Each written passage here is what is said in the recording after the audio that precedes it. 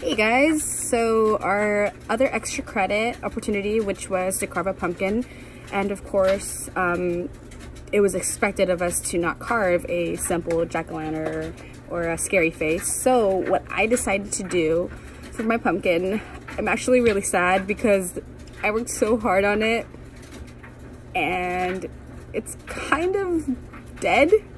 I did it like 4 days ago. I guess it's kind of my fault for waiting a little bit longer to make the video. I didn't think it was gonna turn out this ugly. Well, it turned out great, but what I'm saying is that it's like, how do I say it? It's done for. Here, let me show you what I'm talking about. Of course, I'll attach some images, that way you can see what my pumpkin looked like the first day. But just so you know, I'm not lying. My pumpkin is done for.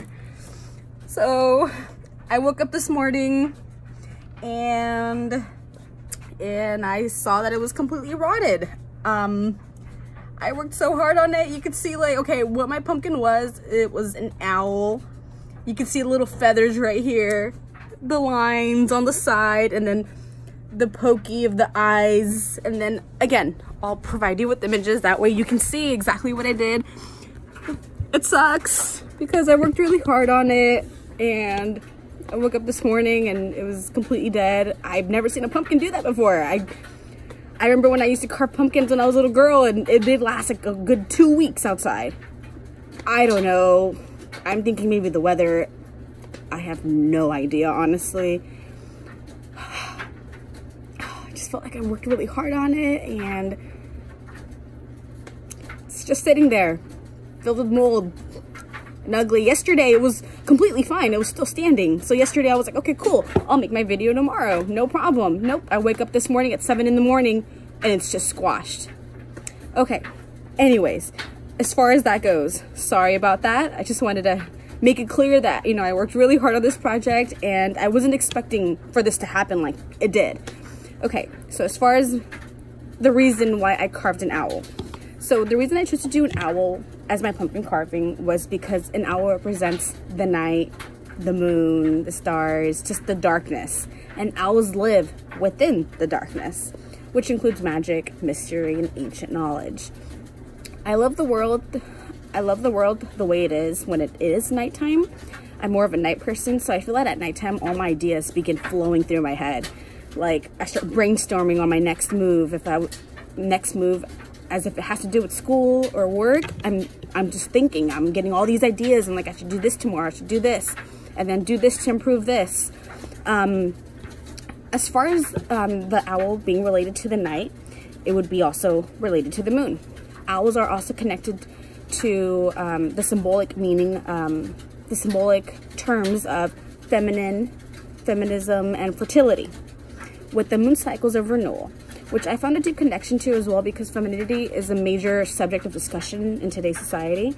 The moon cycles of renewal remind me of how us women sometimes go through mood swings during our pregnancy or during, like when we're on our time of our month, you know, we go through those different mood swings and our hormones are reacting to stressful and mysterious, you know, situations and moments.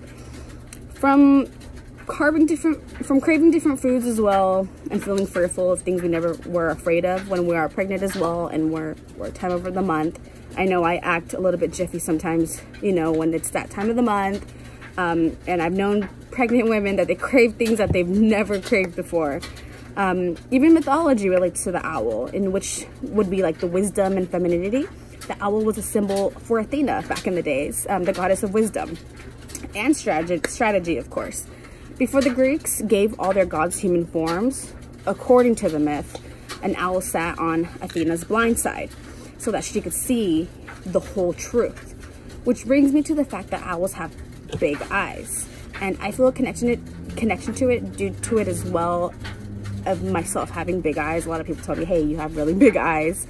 Well, honestly, the connection I made to it was because big eyes, we expect a big truth and the whole truth, meaning that that's what I feel, a deeper connection with the owl, because I'm a very, let's say, what's the word?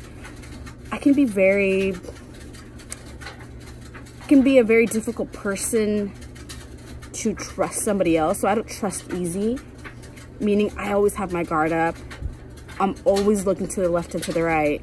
I'm always looking to my back even, just to make sure nobody's gonna come up behind me and give me a surprise or anything in regards with me being unaware of what's going on.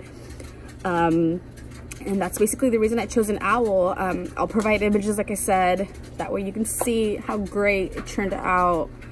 I worked so hard on it. Like the materials that I used, I had to use my husband's materials to come up with the, you know, smaller details, to carve the smaller details. He even helped me with like the sharper tools, of course.